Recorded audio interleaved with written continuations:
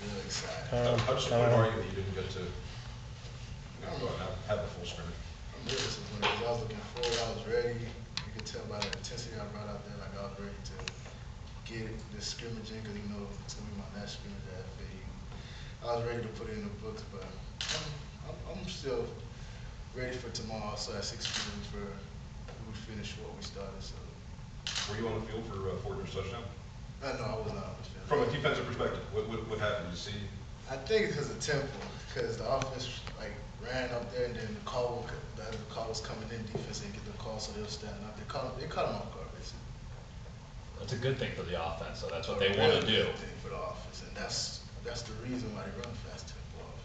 Do you feel like the defense needs to kind of up their game? You guys go against that in practice every day. That can't be the first time that's happened, but are you guys getting better at kind of addressing them? We definitely getting better at addressing that. We have other ways of fixing that, but right now we're just trying to learn as a team, as a unit right now to get the fast tempo going on with us and stuff. Was that a coaching thing that they didn't get the signal in fast enough, or is that something that you got to iron out obviously before the season starts, right? Is being able to get that stuff in quickly enough, right?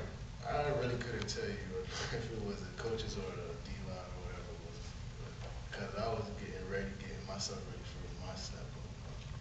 Is that one of the constant things that you've been working on this summer, or is making sure you get these calls in fast enough? Of course, because we facing basically half of the Sun Belt team running fast tempo offense. As you can see last year with Middle Tennessee, and so basically it's us, our team running the fast tempo offense is basically helping us also.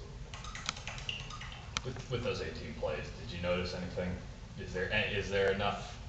I mean, it's a small sample size. Yeah, but is there anything that you could take away from it? I noticed a lot. Like all 11 guys were running to the ball, and that's something I feel like we lacked a little last year. So yeah, the 18 plays I've seen some positive going. They ran the ball against your defense.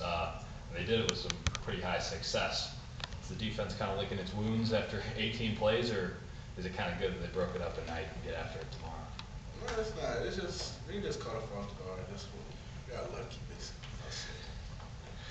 Yeah, it's too serious. Coach Pelini's temperament on the sideline. Did you notice that he was almost in game mode? He was in game mode, and he just really didn't want us to get off the field. He really wanted to continue. Also, I wanted to continue also, but he was really calm and focused on what was going on. Did you guys see any lightning when you were out there? No, I was too focused on the game. I ain't see nothing. Did you see anyone jump around? No, I ain't see nobody. No one freaked out? No, everybody was into the game, and then he just said, "Oh, we got to go back inside." Ain't nobody was paying attention to the weather. Were you able to catch any of that storm when you guys were off the field?